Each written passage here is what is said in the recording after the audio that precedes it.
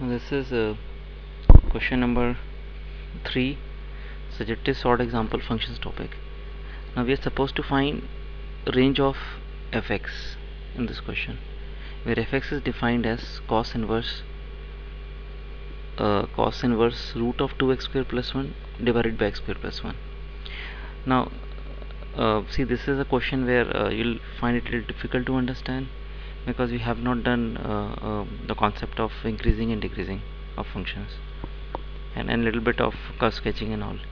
So I'll try to explain you, but in case you're not able to understand, you have to wait for the time when you finish your the second part of the differential calculus, that is application of derivatives. After that, when you come back and listen this again, you'll be able to understand.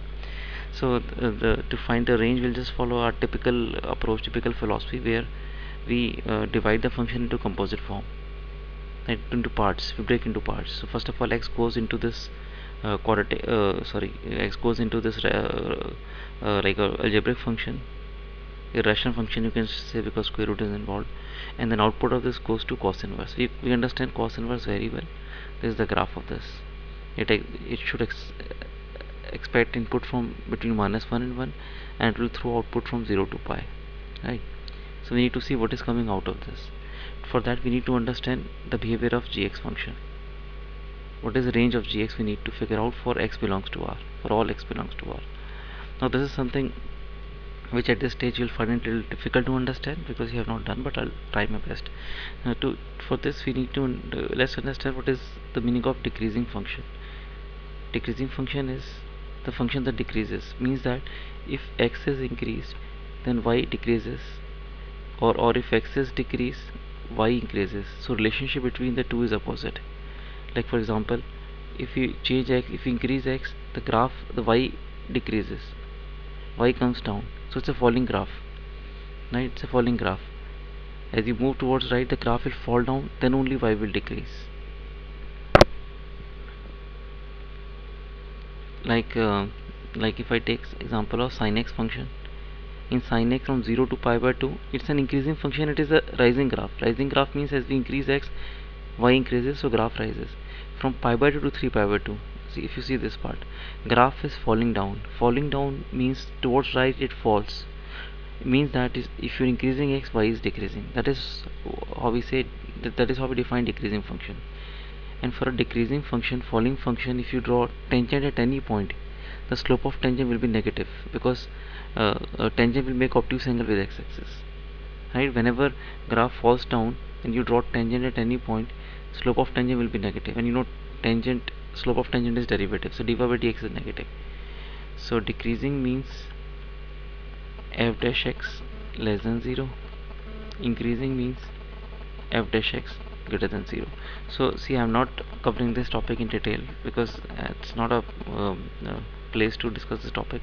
So we have explained you only that part which can help you uh, understand this question. Now we understand decreasing, that derivative negative, function is decreasing. Now if we come back and try to understand gx function, you can see it's a function of x square. X square is involved, so gx is always positive. So the graph of gx will be, and it's an even function. If you replace x1 minus x, if we replace x1 minus, it remains same, so it's symmetrical about y-axis.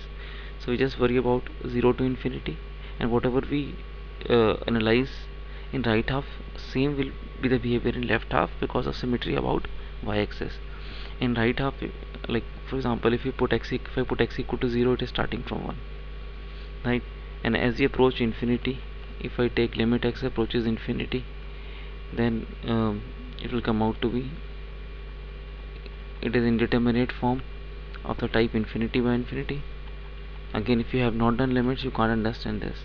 It is infinity by infinity indeterminate form. So to work out this indeterminate form, I I can divide NND by x square. So it is 2 plus 1 by x, right?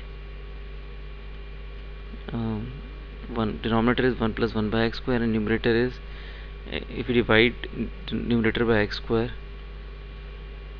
inside it will become x to the power 4, 2 by x square plus 1 by x to the power 4, right? Because we divide n and d by x square, so if I take x square inside, the square root becomes x to the power 4.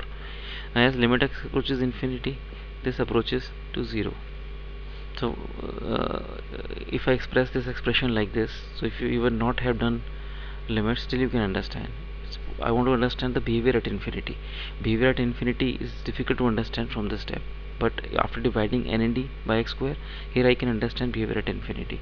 As x approaches infinity, this part approaches denominator, this is 1 plus this is going towards 0, this is going towards 0, this is going towards 0, square root, so whole expression will go towards 0. So we can see at x equal to 0 it is 1, at infinity it is approaching to 0, and in between I'll show you this function is a decreasing function, it is falling function, because g dash x is less than 0. We can take derivative, right? You can do it yourself. You take derivative of gx using quotient rule, right? And you will get g dash x less than 0, right? Quotient to apply quotient rule, take derivative, and you will see g dash x is less than 0 for all x greater than 0, right? So it's a falling curve. So if it falls and it's a symmetrical about y-axis, so graph is something like this. So you can see it lies between 0 and 1.